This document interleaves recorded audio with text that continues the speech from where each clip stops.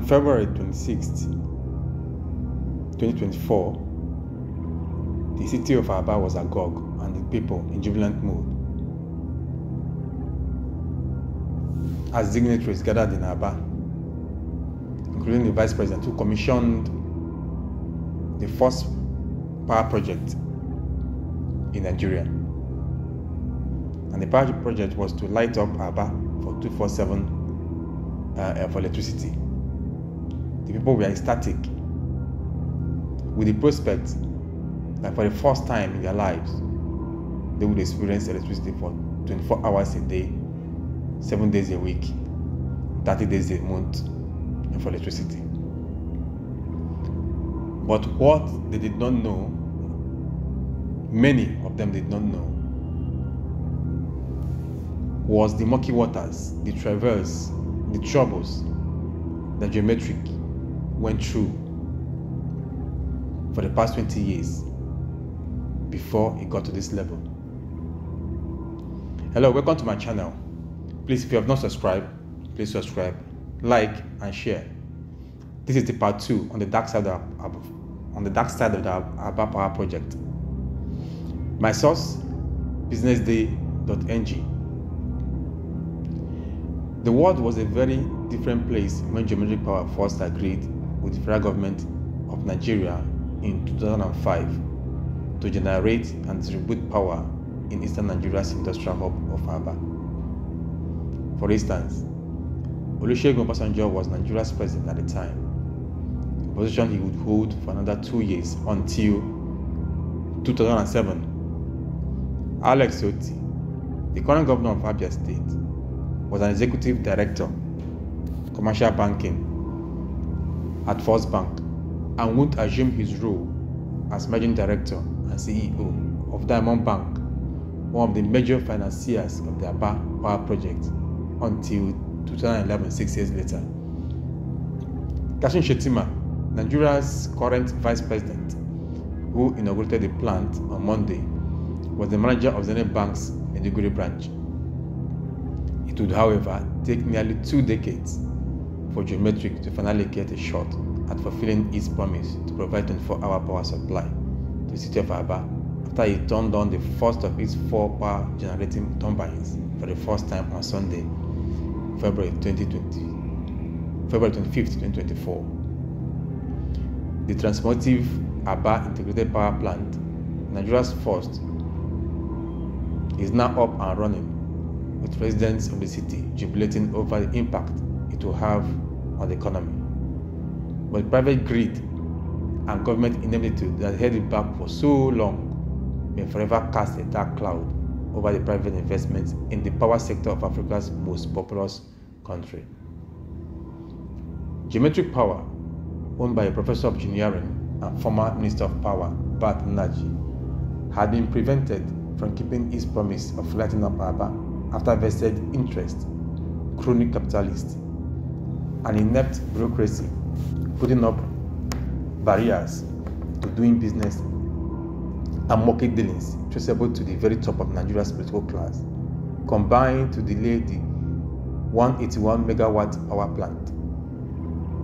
The plot to stop Geometric was at the time enabled by a hapless president, a vice president captured by vested interest, and defunct Bureau of Public Enterprise (BPE). Also playing a role in grounding the Aba Power project was the National Electricity Regulatory Commission, where conflicting interests had led to the seat, a private sector entity, Interstate Electrics, owners of Enugu Disco, whose intent was essentially to kill Geometric. It was a tale with few heroes, but lots of valiants who conspired to keep the city of 2.5 million people perpetually in dark. Emeka Ofor, the chairman of Chrome Group and promoter of Interstate Electrics Limited, who was a close friend of Nnamdi Sembo, Nigeria's vice president at the time, was said to have frustrated the operation of the power plant, primed to deliver uninterrupted power supply to Aba, a shoe and garment hub in Africa. The sheer misanthropy that accompanies Nigeria's version of barefaced political brigandage and patronage has left households and industries in entrepreneurial Aba, the Japan of Africa, trapped under increasing blackout. Households in the Southeast experienced blackout several times a month. In 2000, the combined turnover of the shoe and garment industry of Aba, the third largest commercial city in Nigeria, was $200 million. Ofo, who was blocking the project, had Pius Anyim, secretary to the government of the Federation, in his pocket, while Sam Amadi, the chairman and CEO of the National Electricity Regulation Commission, was beholden to Anyim. The erstwhile managing director of the National Electric Regulatory Commission, Dr. Sam Amadi, has refuted allegations leveled against him at the occasion of the completion and commissioning of the Aba Power Project after many years of setbacks. Dr. Amadi, who congratulated the Governor Alex Oti and Professor Badnaji and his team, said the occasion is not only a day of jubilation for Aba, but also for the 5 southeastern region. He distanced himself from the politics of bidding war at the time, stating that Professor Badnaji was himself a minister at the time and knew exactly what transpired, which was no fault of his, nor that of his commission.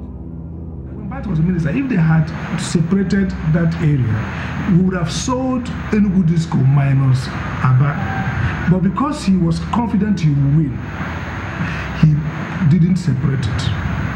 So after the transaction, they wanted us to separate. We said, we can't separate because already somebody has won it as in court. Several meetings with the federal government, Jonathan asked me to organize a public hearing to settle it. When I advertised for a public hearing, the Minister Attorney General wrote to me and said, it's in court, we shall answer. Now, the fight is, I never had any meeting with Emeka never had to meet with us because we are regulators, we didn't do the sales. 2, neither I nor Emeka ever had any conversation with me. In fact, it's Badnaji who had conversation with me privately, and I had no role to play rather than to provide evaluation and to provide tariff and regulations to support the privatization. It was Badnaji who supervised the privatization. Towards the end, he was removed from power. He lost the bid to buy all the Enugu Disco, including his own ring-fence area. Amadi threatened to seek redress at an appropriate court of jurisdiction to clear his name and reputation that he has preserved over the years. The story that Business Day published, which we are going to go to court against them, that there was a conspiracy to deny Bat his entitlement or delay the commission of the Aba Power, is false. If there was any business deal between Emeka and the vice president, as the paper alleged, I have no idea. My tenure of NEC has been very transparent, and I have asked anyone who has any contrafact to bring them forward, and I will go on voluntary in prison.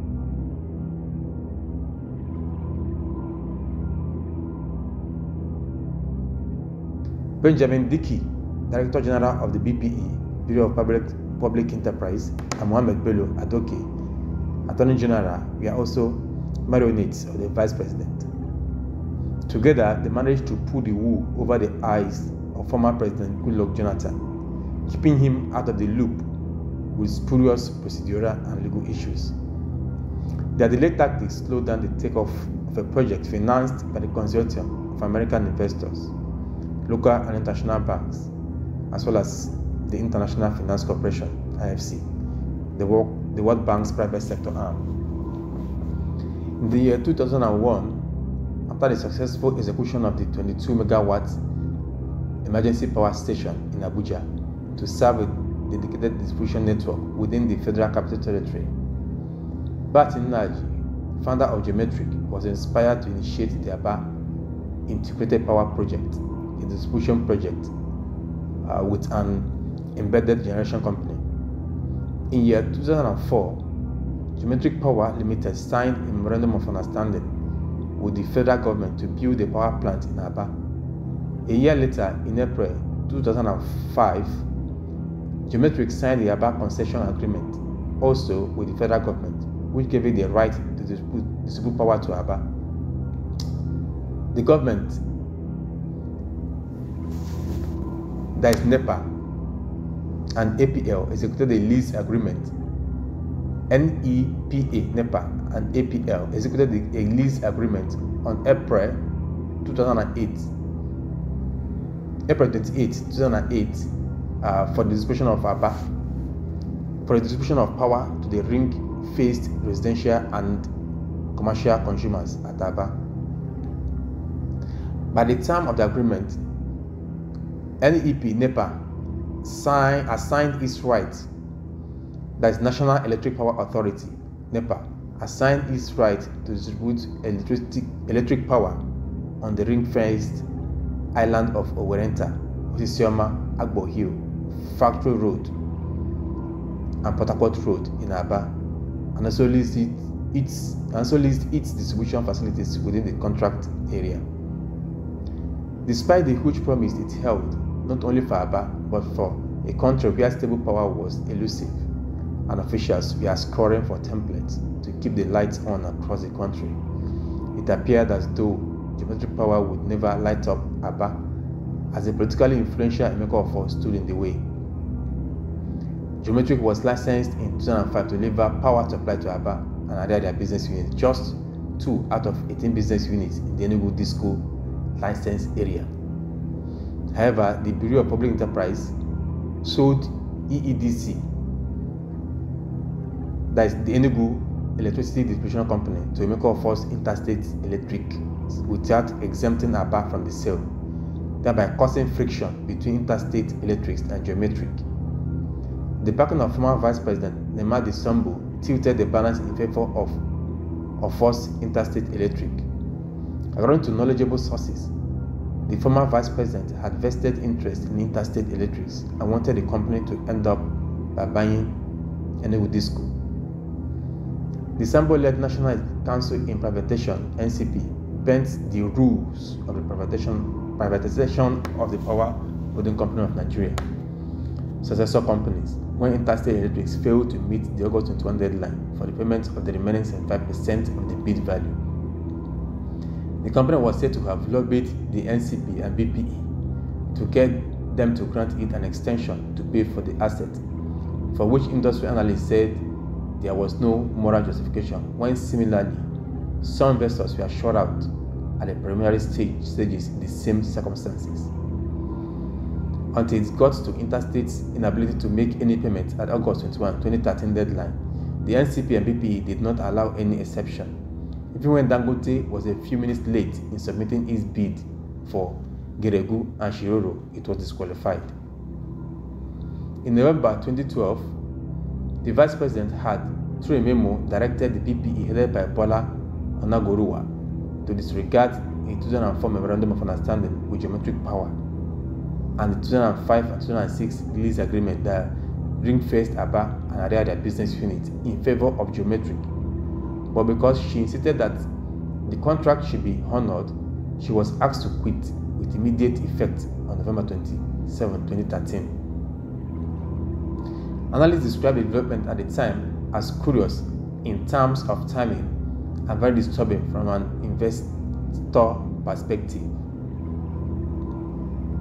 In suit number FHC ABJ CS 106 2013, filed at the Federal High Court in Abuja, Geometric sought to restrain BPE from listing the 2 business units among government-owned companies slated for privatization, as selling or privatizing the entire Enugu Disco contravenes the existing agreements between the federal government and Aba Power Limited and Geometric.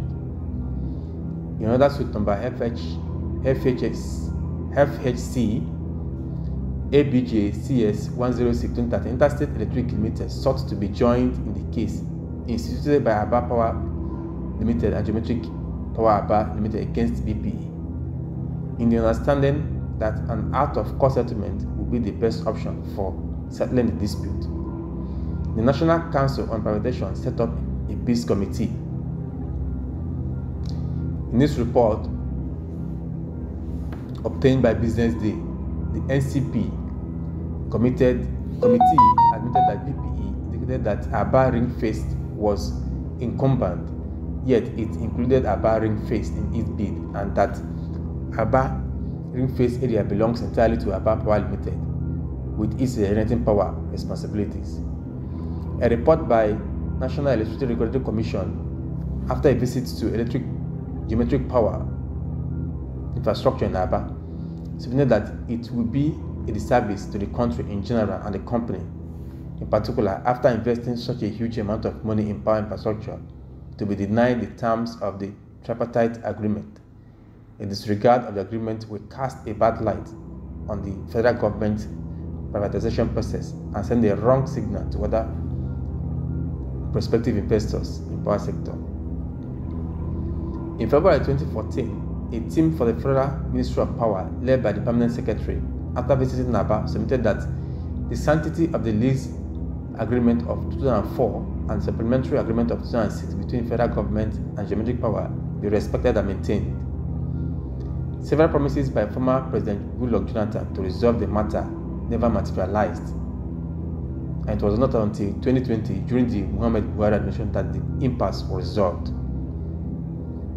Described as the biggest investment in Southeast, Geometric has spent some 800 million on this integrated power project, which includes building a 27-kilometer natural gas pipeline from Owaza and Okwa West, local government in Abia State, to the Osisioma industrial layout in Aba. Nnaji disclosed as far back as 2015 that his firm paid $3.5 million monthly as interest on the $500 million borrowed from Diamond Bank and other Nigerian financial institutions. Geometric Power's Aba project may be a case of late than never, but its dark side surely leaves more to be desired. Please, if you have not subscribed, please subscribe, share, and like. See you next time in the next video.